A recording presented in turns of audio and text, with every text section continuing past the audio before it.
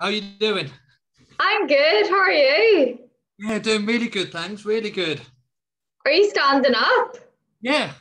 Same. I do literally all. I did my first podcast yesterday where I've not been stood up. Really? Yeah. Are your wee legs just sore? You need a wee break? Yeah, no, because it's silly as it sounds. And something I was going to get into about, healthier habits is stand up more. Yeah, no, honestly, see, that is one thing that I really have noticed a massive difference from sitting all the time. I went on holiday after sitting all the time and see walking on that holiday, it felt like I was learning to walk again for the first Yeah, time. And so I've been so mindful since then because if you don't use it, you lose it, right? So exactly. you need to be continually, and apart from anything else, you're just crushing everything down. Yeah, yeah. Even just from a proster, Postural, prost. Oh, postural, right. Start prostitute. again. I'm gonna go home. That's it. I'll see you later. We are. Even from that point of view, you sat down, hunchback, and all that sort of stuff. You stand up, Oh and I my see. goodness, I always say I'm turning into the hunchback of Notre Dame here. I can't be having this. Honestly, I think it's such an underrated tool. And yeah, I'll go into more detail about it. But I was reading like this article from a standing desk company is if you stand up 4 hours on, 4 hours off, 5 days a week, like your normal working time, it's equivalent to running 18 marathons. No, I saw that on your story and I Yeah. actually screenshotted it and sent it to someone else, like a PT, and I was like, surely to God, there's no way. I was absolutely dumbfounded. I was like, wow. And he Yeah. actually then went and researched it and was like, because he found it hard to believe as well. And he said, no, Amy, that is actually writing off. Like, I know. No, it's crazy. that's a mind-blowing statistic though about those marathons, because I feel like people need to hear that kind of gripping Yeah. statistic to sort of urge them to implement change a lot of times. Yeah. Yeah. That leads on quite nicely into, the power of actually creating a habit, Yeah. where do you even start with that? But you want to introduce yourself, for anyone who doesn't know you, who is Jordan? So I'm Jordan. I'm a failed recruiter, and being sacked was the best thing to ever happen to my life. You! I'm now, yeah, living out in Holland. Oh yeah, I didn't even know that. No, Class. yeah, it's a random story, and I'll tell you, if you believe in fate and all that sort of, am I allowed to swear on your thing? I go on ahead, sure. No rules here. So if you believe in fate and all that sort of bullshit, like back in 1989, my dad used to play professional football for Volendam, and he used to come to the gym where I'm working at now.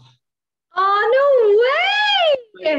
Yeah, he literally he knows the owner, good friends with the owner. They hadn't spoken in about 15 years. Oh, did he know you were going there? Did you know this was where he was, or did you find out after? No, so basically the guy who owns the gym, he messaged my dad in the first time in like 15 years, saying like, oh, I'm going out to Dubai, let's meet up for a pint, because obviously my parents live in Dubai. So my dad sort of said to the owner, I'm pretty much going to get sacked because of COVID, blah, blah, blah. And he said, oh, just get him to come over to Holland and work at my gym. And I was like, yeah, fuck it, why not? What's the worst thing that's going to happen? Oh my goodness, so you've been there then since over COVID. This has been like a Yeah, COVID cure for October. you in a way. Yeah. Oh, it's not so lovely. Well, that's such a nice story to start with. Yeah. That was something, right, that was happening to you, and you could have gone into complete destructive mode, because a lot of people will be dealing with that sort of situation in that they've lost their job and they're feeling all their maybe healthy habits that they had established from being in a work routine and everything, they could now be out the window. Where do you even start with actually getting into a good habit, because people procrastination, apart from anything, and just breaking a habit is hard, right? It takes what, 30 days to establish a new habit, maybe even longer. Yeah, I'll be lying with you if I told you exactly the days and the dates and all that sort of stuff. You know, It's not really relevant, but it does take, it's not like something you can just get up tomorrow and be like, you're changed. It's sort of something that takes time, right?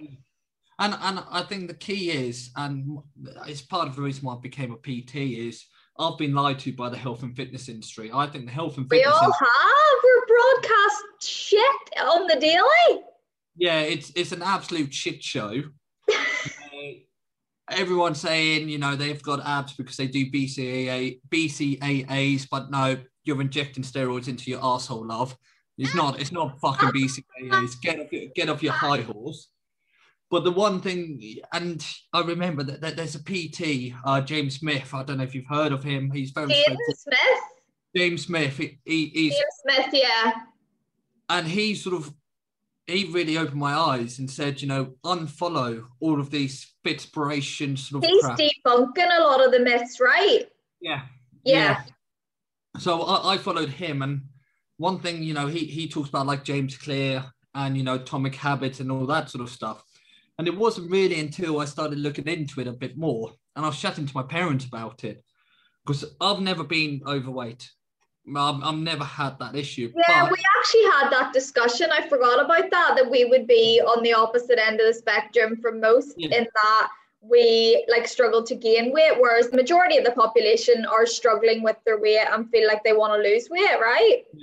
Yeah, 100%. And I think the thing like off that quickly is, just because I see the scales go down by a mistake and I lose weight by a mistake does not mean that I do not understand how it feels when the scales go up on their side by a few kilos. It's the same emotions.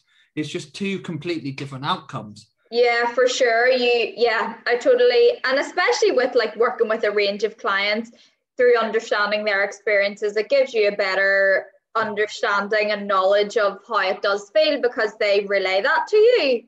Yeah, and the thing is, like, I was chatting to my dad about it, and since I was probably 4 or 5 years old, I've always been playing rugby, football. I've always been playing. Yeah, very active. And he sort of made the point, and I didn't think about it properly until he told me, is I have a lot of very healthy habits that I do without thinking about now. That other people would think like, oh my gosh, like I'd love to be like that, whereas that's your norm. Exactly, and like you know, we said at the start is I do my podcast standing up now. I don't sit down. Yeah. So that's because, you know, your non-exercise thermogenesis, your NEAT, is 15% of your daily calories. Where your EAT, where the calories you burn in a gym, is only about 5%. So it's I really focus and put a lot of emphasis on my NEAT.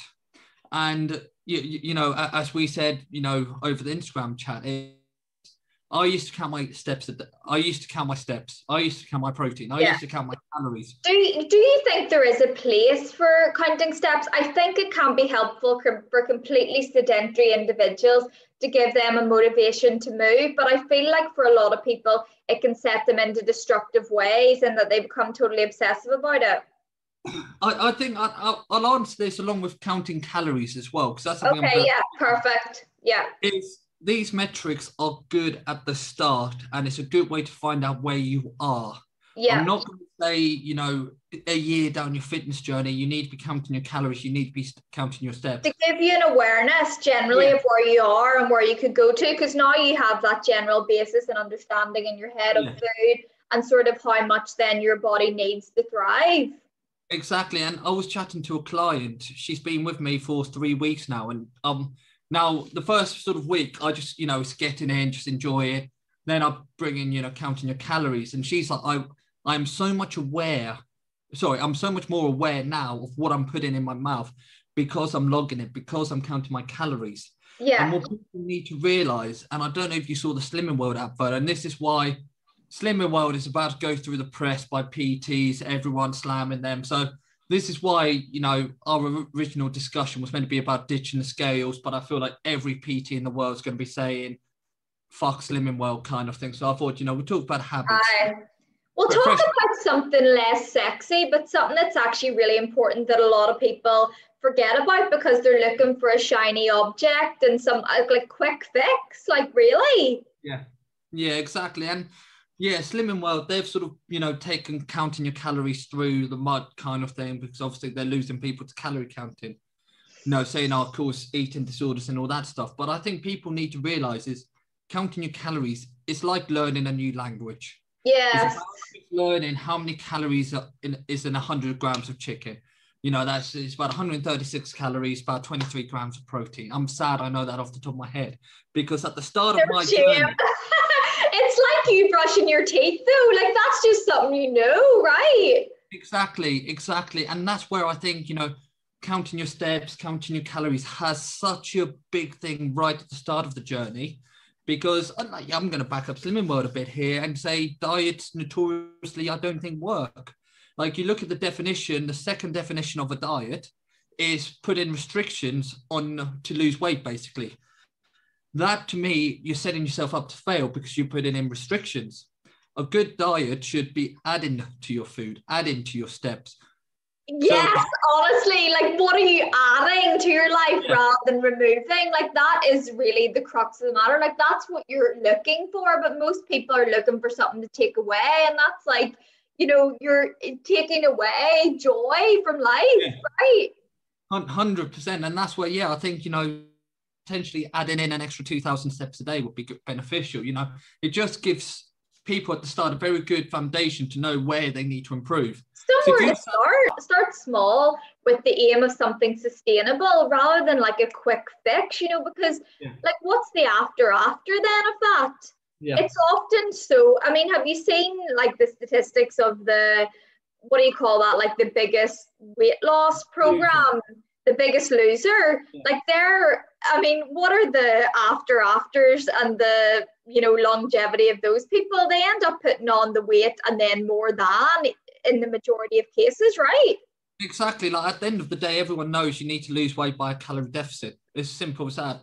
Everyone knows this by now. Come on, like unless if you're an absolute moron, pretty much everyone knows what a calorie deficit is, right? So many people try to put in their new approach to make it new, make it sexy, make it sell, but they hide like sales and profit over people, like which is totally the opposite way. Like we really need to be thinking about the actual health of our world and trying to do something to help people out here, because there is such misinformation. Like people are confused and don't know where to start as well. Exactly. And that's one thing where I try to stay true to myself, is because I tell a lot of people, count your calories to start with, as I said, for the reasons earlier on. But that's not new. That's not sexy. That's nothing. Like that's been but it's the weaning off that then as well can be really challenging for people, in that a lot of people are so addicted to it that they then struggle to like eat out where they don't know the calories, and that can be like a very detrimental cycle to have got caught into them because you did start counting calories. So I think everyone is very individual in that sense, depending on their personality. Yeah, I agree, but I do think so Slimming World said again something very similar about that today in the press, and it was like, I've tried to find studies where they count calories weekly. I get my clients to count all their calories weekly, and when they sign up, I go over why. I give them the education. And I feel like, yes, okay, if you're counting your calories daily with a shit coach, with shit education, I can see where it can get obsessive. Okay, but, you don't spend the same in a careful way then, is that what you're kind of saying? And so you don't spend the same amount of money you do every day. You won't spend the same amount of calories, and at the end of the day, one hot day does not make a summer. Just because you overeat by 3,500 calories should make about 1 pound of fat. But if you eat an additional 3,500 calories in your diet over one day, over one sitting, let's say, make it as damaging as possible, you're going to be moving more because you're going to have more energy. You've got something called the thermic effect of food. Your body needs to break it down. Be buzzing, like. Yeah. Exactly. And even like meat sweats, like you're actually sweating out because you're, do you know what I mean? Like you've got excess that your body, your body is seeking to achieve homeostasis. So your body does keep the score and is in your favor if you actually tune into it and let it do its thing, I think. Yeah. And I as I said, it's people need to realize this: a calorie doesn't go in your mouth and turn into fat. I It know needs to be this is what broken. people are actually petrified of. They're like, oh my Yeah. gosh, like everything's going to make me fat. And it's just such a toxic, like, Yeah.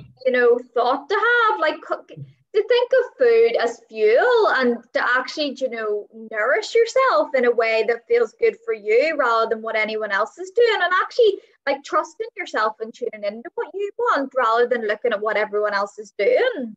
Exactly. I did a post about it. Is you need to change the word calories with energy, because at the end of the day, a calorie is a unit of energy. It's Yeah. as And simple as calories that. aren't the demon. No, that's like saying you're scared of electricity because it's in watts. It's like you're scared of a watt. No, you're scared of electricity. You're not scared of watts. I Same know. with calories.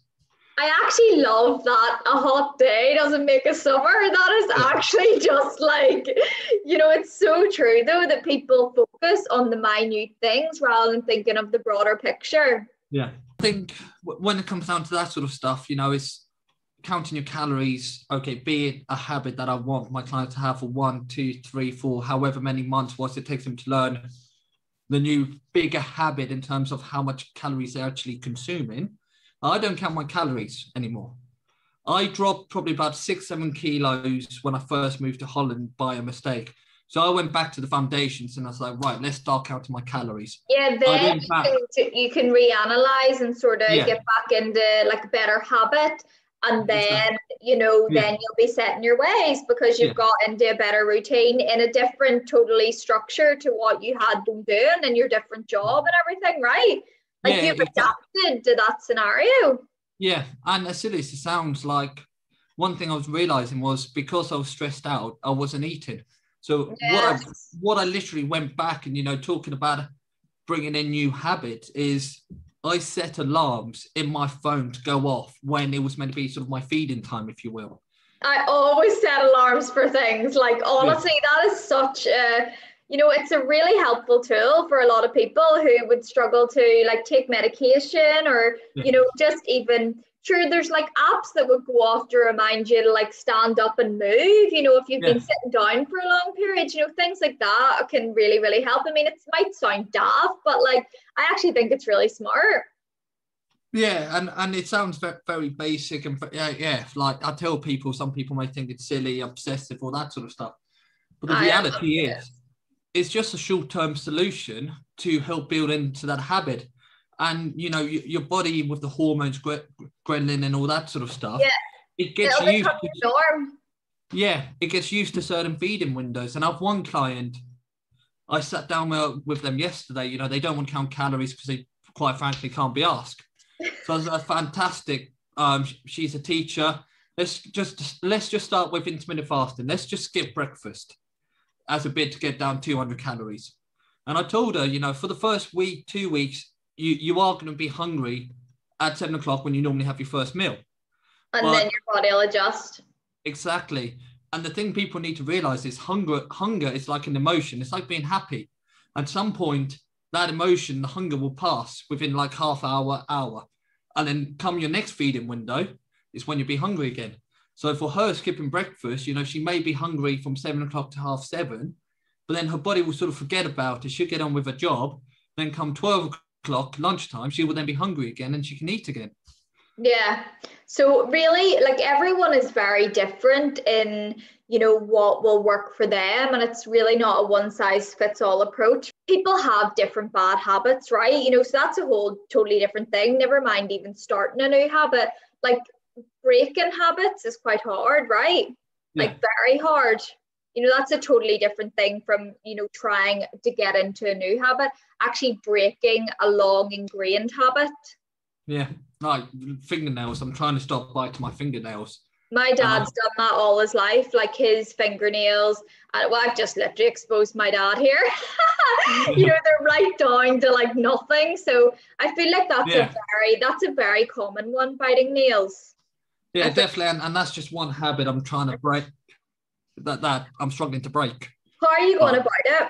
My friend actually did pick round her nails, and she bought like a thing that if you licked it, that it's toxic, so you can't yeah, put yeah. that on. Yeah, I've seen them. It's something I need to invest in. But the habits, as you said, it's a lot harder to break a habit. Yeah. But it's a lot easier to try to replace a bad habit with a healthy habit. So, Okay, that's a really good way to think about it, that yeah. you're replacing that with something else that's healthy. Yeah, and I'm on the verge on just trying whenever I need to bite my nails, just try pinching myself. Yeah. So I think about that with pain and all that sort of stuff. But I'm not saying, that's shit advice when it comes down to dieting. If you're trying to lose weight, do not listen to that. That's terrible. Do not associate it with pain. But if you bite your nails, maybe it's a good way to go. Yeah. So every time you go to bite, be like, no. Yeah. I literally just ask my client to slap me around the face if they ever see me biting my nails. Well, that's actually quite smart, but like I'm sure you could actually end up battered and bruised with such Yeah. But then I suppose, it'd be like if we talk about dieting, rather than thinking, right, I need to stop eating chocolate, try to replace chocolate with something else. And there's enough cheap, I don't want to say cheap, because that's terrible wording for it. But there's a lot of healthy alternatives for chocolate that feels sweet, feels nice, but is healthy. So try replacing that bad habit on eating chocolate. I'll take that back. Eating chocolate's not a bad habit. I don't want to associate those two things. So I think chocolate has a place in life, like in every diet. For me personally, like I've been a chocoholic since birth, and for each and every individual, like it depends what your chocolate consumption is like, whether it's excessive and, like cutting back might be beneficial for your health, or whether, that is something that's like soul nourishing and, just something you should keep. But do you think there's like general habits that people should, maybe try to incorporate, just generally, like we could talk about having an adequate sleep routine, having some kind of movement in your day.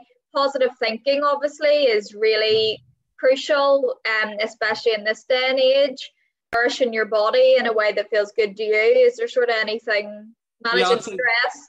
I'd say the first one, we'll talk about standing up. As silly as it sounds, we're stood here, both stood up right now. Just try and stand up more, yeah. Just try to stand up more. That's one. Yeah, so like I was going to say, set alarms in your phone to stand up. I spend a lot of time in recruitment where we're all sat at a desk all day, as Bluetooth. And then everyone's going to end up off sick in the long term with bad back and bad neck and bad everything. Yeah, I'd say that's one. The second one is, if you're struggling with sleep, try to have 5 habits you do just before you go to bed. And just so psychologically, you go 1, 2, 3, 4, 5 kind of thing. That's from James Clear, Atomic Habits. It just means psychologically, your brain's going, right, unwinding. You do these 5 things and your brain's normally like, okay, it's bedtime now. So you fall asleep rather than watching Never Netflix. heard of that one. Yeah, that's good. So did he give any examples? Would like journaling, meditation? I was listening to him. He was talking about going to the gym because he was on a podcast with another PT. So He's not recommending going to the gym before bed, is he?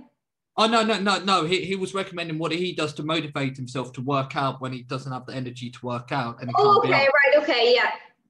So he literally has 5 habits leading up to going to the gym, including wearing the same trainers, packing the exact same bag. Right, okay. All that sort of stuff. So like when he's tying up his shoelaces, that's the first step on him in the gym. Then him picking up the exact bag that he leaves in the same spot is the next step on him getting into gym mode. So it's 5 of them. And this last one is doing 5 minutes on the bike. So by the time he's finished 5 minutes on the bike, psychologically, he's like, right, it's gym time. I'm ready.